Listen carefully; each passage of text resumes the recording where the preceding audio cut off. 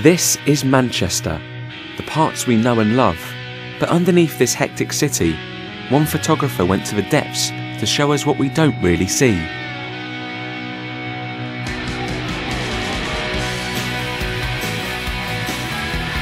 Welcome to Art Profile, the show that gives you the insight to bright new talent in the world of art. This week we went to Urbis, where digital photographer Andrew Brooks gave us his insight into hidden Manchester.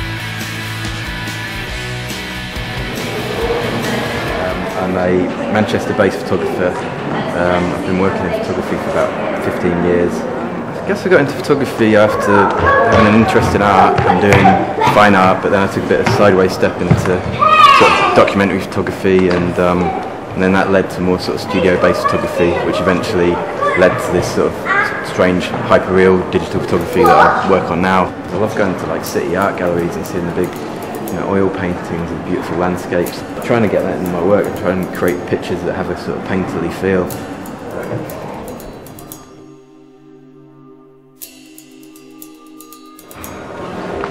This was a commission for Urbis.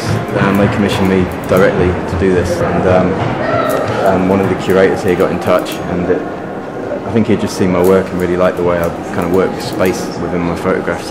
And for a job like this, it's all about getting into strange spaces and sort of representing them in an interesting way. My style is quite ideal. All the pictures are built of many different captures, so I'll go to a place and I won't just take one snapshot.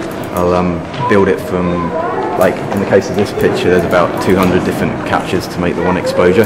So it's almost like a jigsaw being put together. And with all these different captures and exposures, I can really control the atmosphere and the space within the scene. But I don't give too many of my secrets away because it's taken me years to work on all that.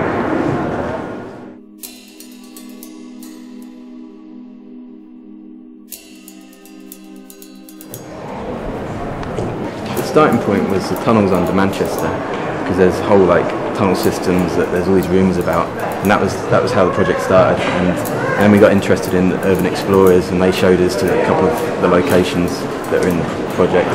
And then we ended up going above ground as well, and going to the top of the town hall, which is where this is, and the clock tower, and also some great locations in the Palace Hotel.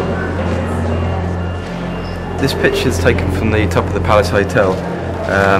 There's a few ideas going on in this picture. I mean, it's a site you see all around Manchester. You see it when, on the news bulletins and stuff like that. So it's a really familiar site, and I wanted to create a really nice picture, really beautiful picture, but from the opposite side of it. So it maybe takes a while to twig what it is, but it's such a familiar site that when it does, you can totally place it in the city. Because if you know Manchester, if you know Oxford Road, if you drive down the Mancunian Way, you know where that is.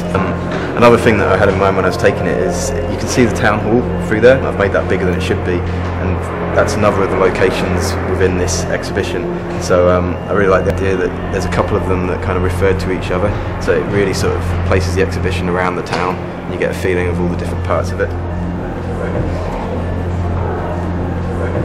This picture is called St Peter's Annals. It's part of the big town hall, and it's a tower that goes off St Peter's Square.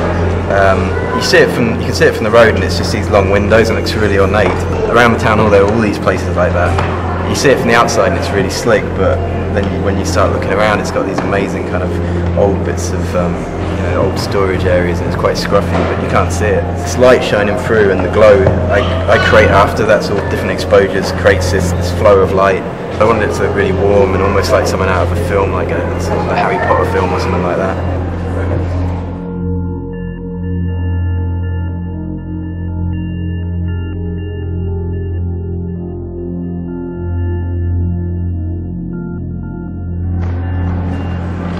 This picture was taken on a culverted bit of the River Medlock, which means it's an underground river or a covered river. The arch is a Victorian arch, and it's a really fascinating place to visit. It's a part of the city that you can't see, it's totally covered, but it's just this beautiful architecture. It's this really elegant egg-type shape, but no one can see it, and it just makes you think in this day and age, if someone did that, it'd just be like some square, it'd be the easiest option, but it was this beautiful shape which I really wanted to show in the shot. I wanted this curve and the flow of it. And we were shown to this place by one of the urban explorers, and he wouldn't reveal his identity to us, but he showed us a few of the locations, and they kind of discover these places and post about them online, and and then their friends can go down and they photograph them as well.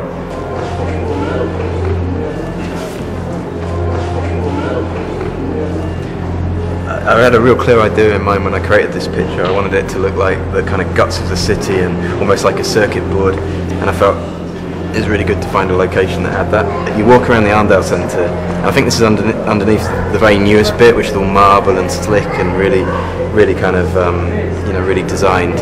But then you go down like a few feet and you see the service tunnels and the things that keep it running. The pipes were these kind of colours, but I can do stuff with the colours of the image to make them more saturated and more colourful, so it really does look sort of punchy and like a circuit board, or like I like the way the bits here, the red kind of almost looks like veins or something like that, and that kind of is what keeps these big modern shopping centres going.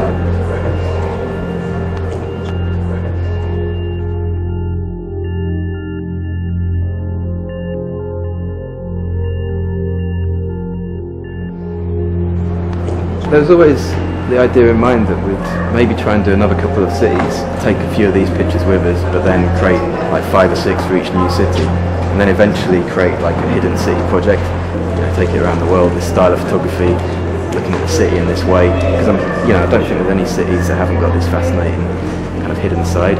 Manchester, when you spent a few years here, or when you know the city well, you can kind of walk the streets and it can seem quite grey, you can feel like you know it. But then sometimes you look a bit deeper, you look behind some closed doors, or just have a look at it in a different way, and there's this whole really fascinating world around it. So hopefully it might help make people look at the city a bit differently, and look at these buildings and think like what's up there, and look at it in a bit more of a kind of imaginative way.